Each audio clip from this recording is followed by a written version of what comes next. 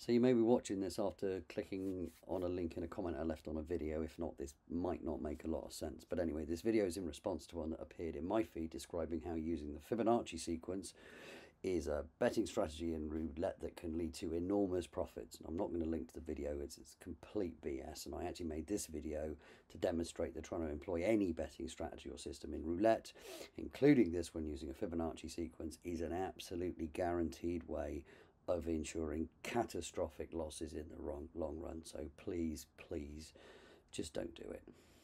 I mean, the video itself had about 500,000 views and it's posted by a channel with affiliate links to casinos, so they don't care whether you win or lose, and you will lose. They get paid for just getting you to sign up, and I think it's nasty, it's underhand, and it leads to all sorts of folks who can ill afford to lose money signing up and trying stupid systems like this one. And also, many of the comments on the video showed that a lot of people had difficulty getting their heads around the probabilities involved.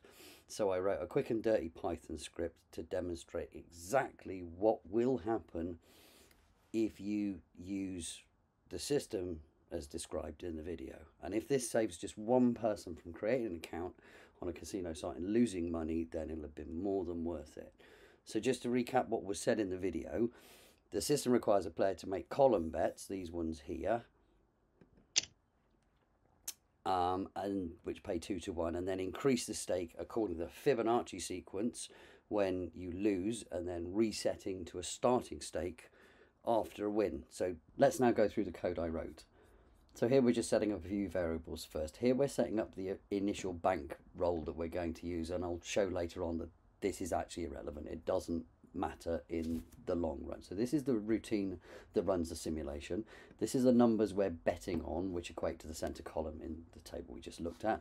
Here's our initial bet. This is the Fibonacci sequence, which is the sequence of bets that we'll follow, and this is how we increase the bet every time we lose. Now you notice in the video he stopped at $455. That's because there was a table limit of $500, and again we can show that it doesn't matter whether you stop here or whether you continue the Fibonacci sequence, the end results are in the end identical. So here's how we spin for a number of spins, and we're counting our bankroll, and this is where we're actually choosing the random number that will be the number that would have been chosen on the roulette wheel. This is using the Python random number generator, which is similar. It is not exactly the same, but it is similar to the random number generator that will be used in online casinos. And we do some calculations that if we win, we get our stake plus our winnings. If we lose, nothing, of course. Now, if we lose, this is where we then, if we win, we reset back to the first of the Fibonacci sequence. And if we lose, we try and go to the next one in the Fibonacci sequence, and as I say, if we get to the end of the Fibonacci sequence, we reset back to 0. And if the current bet is bigger than our bankroll, we're out of money and it's game over. And here's just a little function to plot some charts at the end, and this is where we actually play the game, and there's displaying some data at the end of it. So if we run this through, we're going to look at one run of 100 spins. This is one game of 100 spins we're going to run through here. And here's the chart. And at the end of it, we did okay. Bit of a scary loss there, and then again a bit of a scary loss again, and overall we end up just with a little bit of profit of actually 120 quid. So $120, pounds, dollars, whatever. So we actually made a slight profit. So this time what we'll do is let's look at 10 runs of 100 spins and see how we do. Okay, so in the first one we dropped significantly, we came back, made a slight profit. Same again, a little profit, nice profit, bit of a profit, bit of a profit. This is looking good. Oh, we made a bit of a loss there, little bit of profit, up again, and down quite considerably for that one. And overall, at the end of our 10 rounds of the spins, we made a profit of $765, pounds, wherever you are. Seems quite okay. Now, what we're going to do now is we're not going to change anything about how we play. We're just going to change how long we play for. So rather than looking at 100 spins, because this number is in fact completely arbitrary, let's look at 10 runs of 1,000 spins.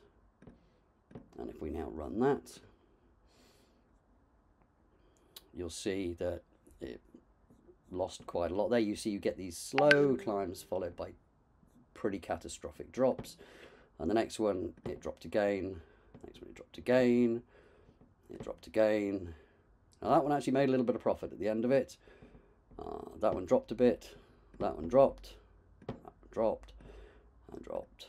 And dropped. And overall, you see over the 10 rounds of 1,000 spins, this steadily decreasing amount in your bank balance. And overall, in that one, you would have lost $24,440. Not great. And again, not changing how we play, just how long we play. As I say, this number's arbitrary. Let's look at 10,000 spins this time. Okay, so we're just playing for longer. And the longer you play for, the more likely you are to reach the statistically likely result. There's your first round, these climbs followed by these catastrophic drops every time. Okay, now that one actually made it all the way to the end of the 10,000 and actually made a decent little profit. But a lot of these, you'll see, they don't actually make it to the 10,000 rounds. Here, just over 3,000 rounds, you're actually bankrupt. You've run out of money, so the game stops. And then the next one, you ran out of money just before the 10,000 rounds. The next one, ran out of money. The next one, you ran out of money, and again. And the pattern becomes fairly predictable that you're running out of money in a fairly steep decline. So let's extend the number of rounds that we played this time, and we'll do 100 rounds of 10,000 spins. So this time we're looking at 1,000,000 spins. Now we won't plot the individual graphs because we'll be here forever. We'll just plot the graph at the end. So this is now looking at 1,000,000 spins overall, which is playing for an awful long time. And let's have a look here. And you can see very, very clearly, and it doesn't matter now how many times that we run this, over millions and millions of spins, you will get consistently very, very similar results ending at the same place where you will just lose. Now, interestingly, earlier we said it didn't matter what the bankroll was when you started. So we're starting with a 5,000 bankroll. Let's make it a $5 million bankroll to start with. And in fact, if we now run that through,